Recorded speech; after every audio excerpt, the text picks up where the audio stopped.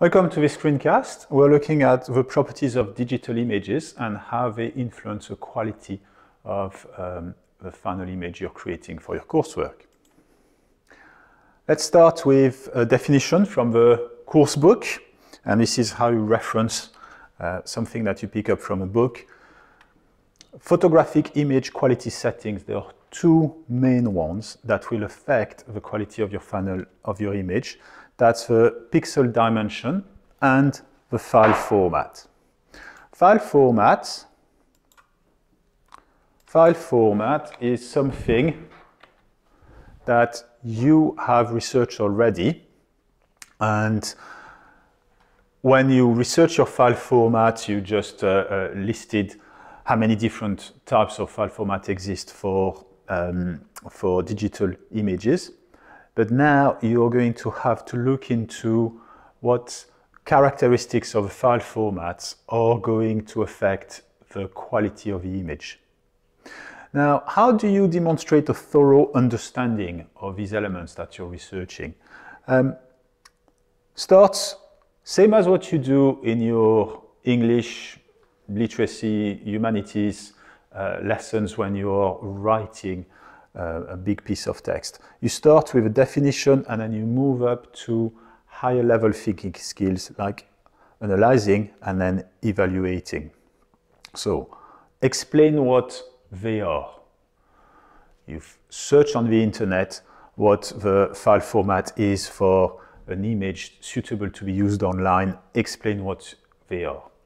And then you can give some pros and cons. And then when you start to go into what's an advantage and what's a disadvantage, you're going up in terms of thinking skills. So that's going to be reflected in your grades. And eventually, if you can make a choice, make a judgment, should you be using this file format in the context of this project, then this is again a high level thinking skills.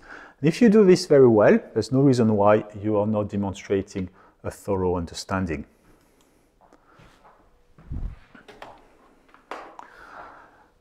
The next characteristic is pixel dimension, and to introduce this one, I'd like to make you think back to high quality TV screens.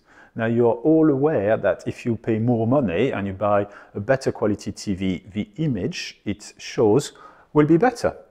And this is reflected in high definition screens, 4K and now even 8K screens. And each one is showing a better image because each one shows more pixels. Now, you know this, and it's the same principle that will apply as you are creating an image instead of just showing it on a TV screen.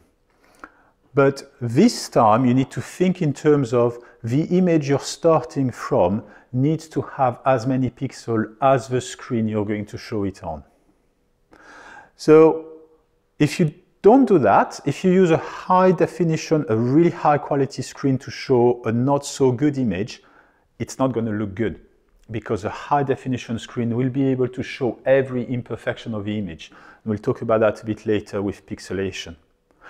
If you're taking the picture yourself, now you know to check how many pixels, how many megapixels nowadays a digital camera has got. You already know that if you're using the latest version, the latest smartphone, it's got a bigger camera, it's got more pixels, the resulting image will be better. You know this stuff already. So apply it to your coursework. If you are downloading some assets into your coursework, make sure that the number of pixels, the resolution that these assets has is high enough so it doesn't degrade the quality of a final image. Pixelation, this is what it looks like. Here we've got a low resolution images. What this means here is 72. Here it says dot per inch. That's how resolution that's the unit of resolution when you are printing. It's the dot made by the printers. When you come across PPI, pixel per inch, that's the unit used when you're counting how many pixels on a screen, like this one for this screencast, or on the sensors itself. But essentially, it's how many little individual dots of colors you've got making up the picture. And this one over there is a higher resolution, and consequently, even though both of images are the same flower, this looks really good, that one doesn't. And that's the kind of effect you're trying to avoid as you're creating your image. Difference between size and resolution. So this time I've referenced a website, and here it is over there, and you can look into what's going on here. So what we want is a good high quality image like this one.